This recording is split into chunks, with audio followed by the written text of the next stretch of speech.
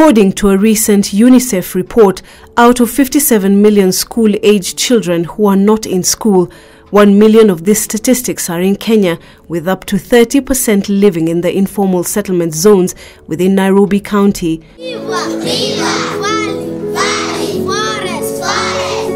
Although free primary education is now universal in Kenya, many challenges hinder these children living within these informal settlements from accessing education.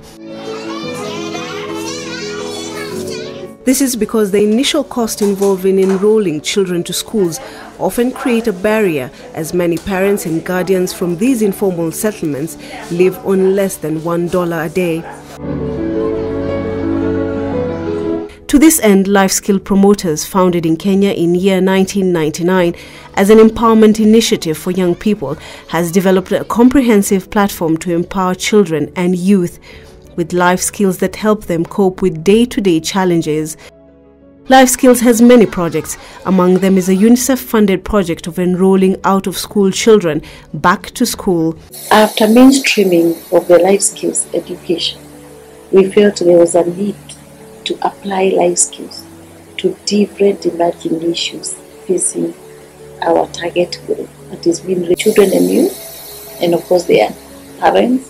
For the last 20 years we've done that, and we've applied life skills as a foundation to any program we do build impacting children and youth.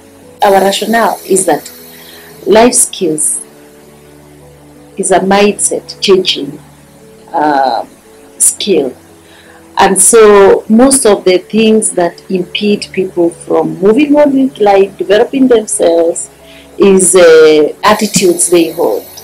So we seek to develop mindset even as we intervene in various things they are going through. The platform is known as Watoto Tusome. Damaris Njoroge is the project manager. This project started after UNICEF did a survey in the country in the year 2016 and discovered that there are about 1 million children who are out of school, despite the fact that there is a free primary education policy in Kenya.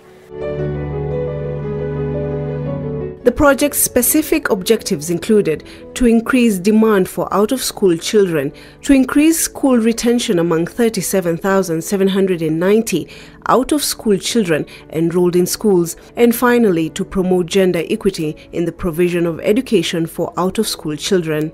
The target of the Ministry of Education is to have all the school-going children in school. That is 100%. And now, with this effort of life skill, they are part of the partners who we are working together.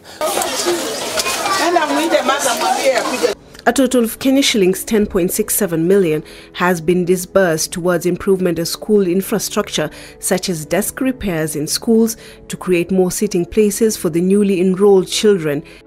When children walk to schools which are heavily populated, without desks, without chairs, they actually discouraged and go back home. With UNICEF, through life skills, repairing desks, buying some few desks for the school, we have seen more children who come now there. They are comfortable. Out of a target of 500 youth, the project was also able to recruit 694 youth, out of which 661 are at different levels, undergoing skills training in various institutions in Nairobi County.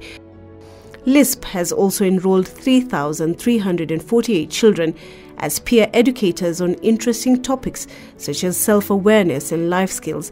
At the Watoto Tusome project, which has been a 3-year UNICEF-funded project, we have worked with about 91 schools, and in these schools we have selected a number of children who we have taken through training, equipping them with the concept of life skills, so that they can be influencers in their circles. We have also trained teachers in these schools so that they are able to have topics of discussion as they impart knowledge to these children. I go from one class to another, talking about protection, talking about the importance of education, talking about encouraging the children to work harder so that in future they will become just great men like the men we see in this country. For this reason, more deserving cases still need the support, and hence an extension of the mandate period would greatly impact the targeted communities for better improvement of their lives.